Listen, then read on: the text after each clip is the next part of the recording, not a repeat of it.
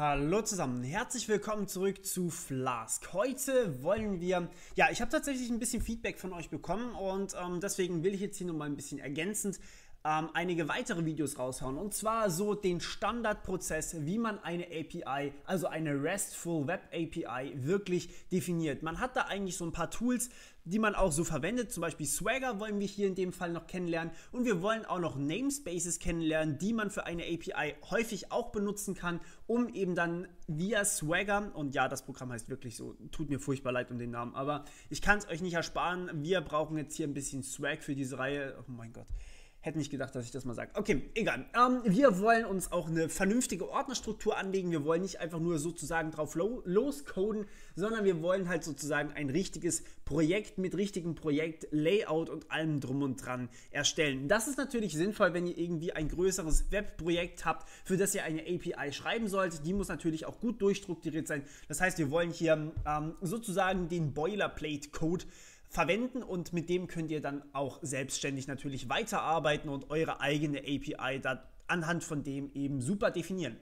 Gut, was wir heute machen wollen, das war sozusagen die grobe Projektinformation. Wenn ihr noch nicht mit Flask oder Python gearbeitet habt, dann seid ihr ja absolut falsch. Dann solltet ihr definitiv vorne in der Flask-Playlist anfangen, wenn ihr noch kein Python könnt, vorne in der Python-Playlist. Also bitte, das hier ist jetzt nicht gerade für Neulinge gedacht. Ich werde hier aber nicht nur das Projekt irgendwie machen, also es ist kein einfaches Let's Code oder sowas, sondern wir wollen halt hier wirklich auch noch neue Sachen kennenlernen, zum Beispiel eben Namespaces und so weiter und so fort. Wir wollen mit Klassen routen können und das braucht natürlich trotzdem auch ein bisschen Vorwissen, weil ich euch nicht alles erkläre.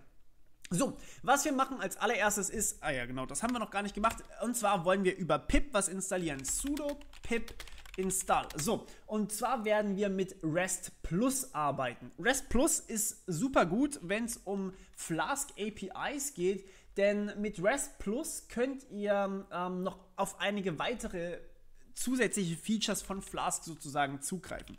Das heißt, wir installieren uns Flask RESTplus, habe ich logischerweise schon gemacht, wer hätte es gedacht, deswegen dürft ihr das mal so machen. Pip sollte euch ein Begriff sein, damit haben wir auch Flask installiert, deswegen gehe ich da jetzt nicht weiter drauf ein. Funktioniert auf Windows, funktioniert auf Linux wunderbar, funktioniert auch auf Mac. Und genau, so, und dann gehen wir her, wir machen das jetzt hier in diesem Ordner, ignoriert bitte die anderen Dateien hier, die sind halt einfach so, weil wir da bisher drin gearbeitet haben.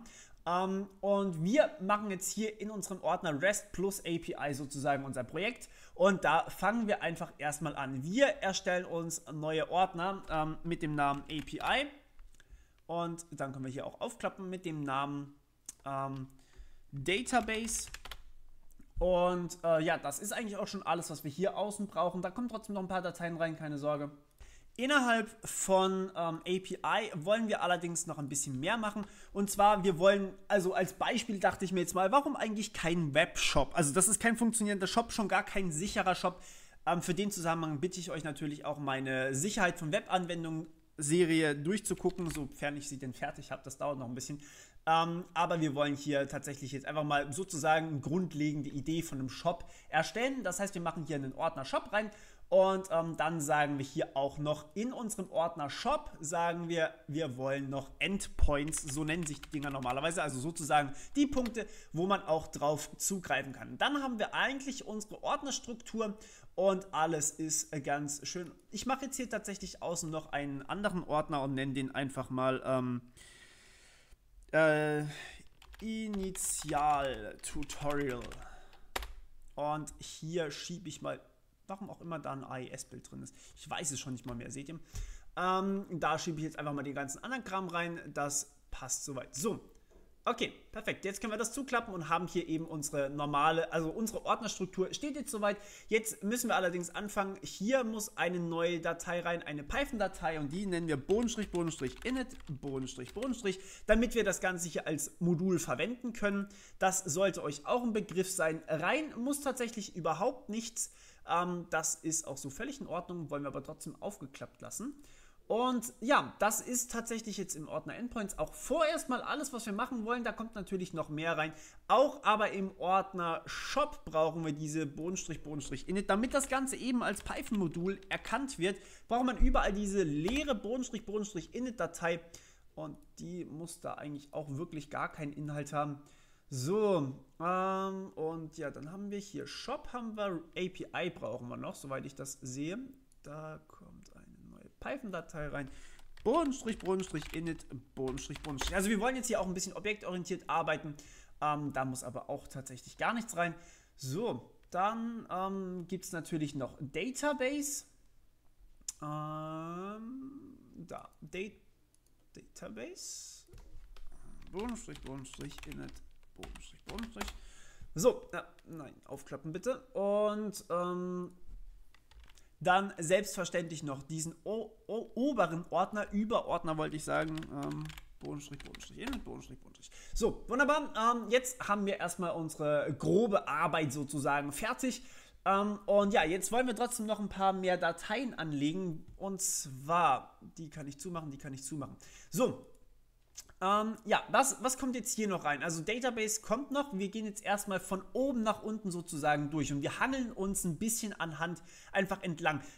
Das Ding ist, Flask braucht wirklich sehr, sehr wenig Boilerplate-Code. Also Boilerplate-Code bezeichnet eigentlich immer so ein bisschen Drumherum-Code, den man eigentlich so nicht haben will, den man aber trotzdem schreiben muss, sozusagen einfach zum Initialisieren. Ein bisschen was braucht ihr trotzdem. Wenn ihr aber Django nehmt, dann habt ihr wirklich viel Boilerplate-Code.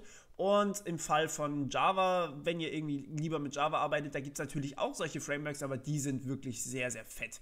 Und das ist eigentlich das Schöne hier dabei, wir brauchen eigentlich nicht wirklich viel. Was wir jetzt hier machen wollen, ist, wir wollen eine app.python schreiben. Das ist sozusagen das, was wir auch später starten werden. Deswegen mache ich hier mal auch eine neue Run-Configuration und nenne die einfach mal unsere RESTplus. Ich habe es klein geschrieben, plus API.